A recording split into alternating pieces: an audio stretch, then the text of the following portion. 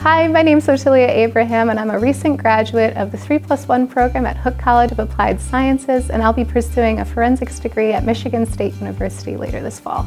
Hi, my name is Emily Kanuski. I'm a 3+1 student through North Central College in the chemical microscopy program. It's not just a frou-frou degree. You learn intense chemistry at your home college, so Concordia University for me, and then you come here your last year. So 3 years you have to learn what a regular chemistry major might learn in 4, and then you're here for your last year. So it's a lot of pressure, but you not only learn the chemistry techniques, you then apply them. You learn how to build upon that lecture material and really put it to use in an application-based manner. Once I figured out I did not want to be a doctor, I remembered that I went on this tour and I was like, you know, that was really cool, and that was a really cool set of skills that I am not going to get anywhere else. And I looked more into this program and I really enjoyed working in the lab, so this was my home. This was where I was going to go.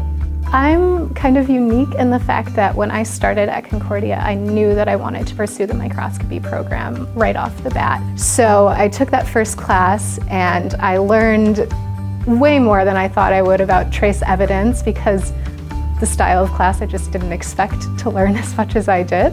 It was the first time that I sat down at a polarizing light microscope, and I looked at it and I was terrified. I had never seen anything so many bells and whistles in my life, and I was intimidated. So after I got over that initial fear and we started looking at the white powder set, I realized, holy cow, why does cornstarch look so crazy under polarizing light? How does cross-polarized light do this? And I realized that understanding light and the way that it manipulated your sample and the way that your sample in turn manipulated the light told me so much that I didn't know. And I'm somebody who constantly wants to know more. I constantly look for more answers, more knowledge. Being able to just throw anything your heart desires underneath it and learn more about it. Is this isotropic? Is this anisotropic? How many refractive indexes does it have?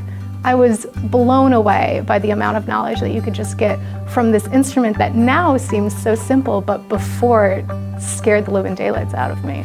I love science. I love it so much, and I don't see it as a job.